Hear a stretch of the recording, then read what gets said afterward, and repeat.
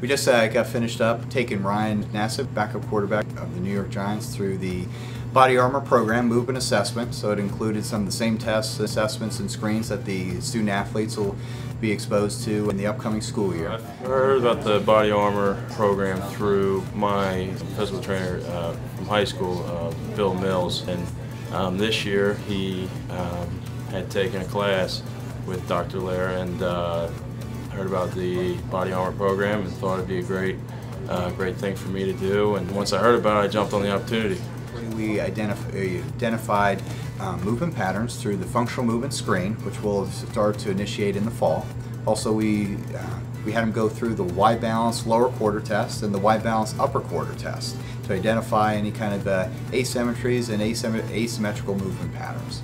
We finished with the selective functional movement assessment, top tier, and basically the entire assessment probably took about 2 total hours. All right, so we took them through a comprehensive routine, but at the end, one of the benefits of taking them through those screens, tests, and assessments, now we're able to get at specific key structures that will be impacting his overall movement and therefore his performance. It was very extensive, you know, from head to toe. Got to see all the functions of my body and where I'm strong and where I'm weak.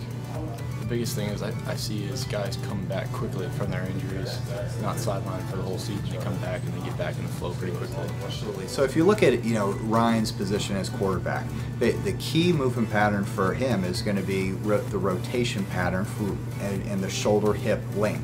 We were looking to improve the overall movement quality with the shoulder and the hips.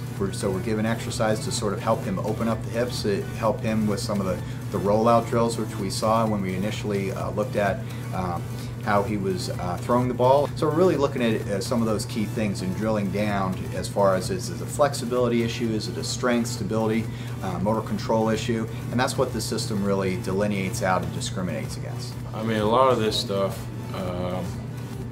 correlates to being able to perform on the football field, because in our profession, your body is what you rely on. So anything we can do to be able to keep it strong, make sure it's functioning at the highest level, and tests like this help show that and help tell us what areas we need to improve on so that we can perform at that highest possible level. Yeah, I think what's going to be really cool starting this fall is as our players go through preseason and the testing that they're going to go through, we're going to be able to have specific individual exercises that are specifically for each athlete that they're going to be able to work on pre-training, pre-match.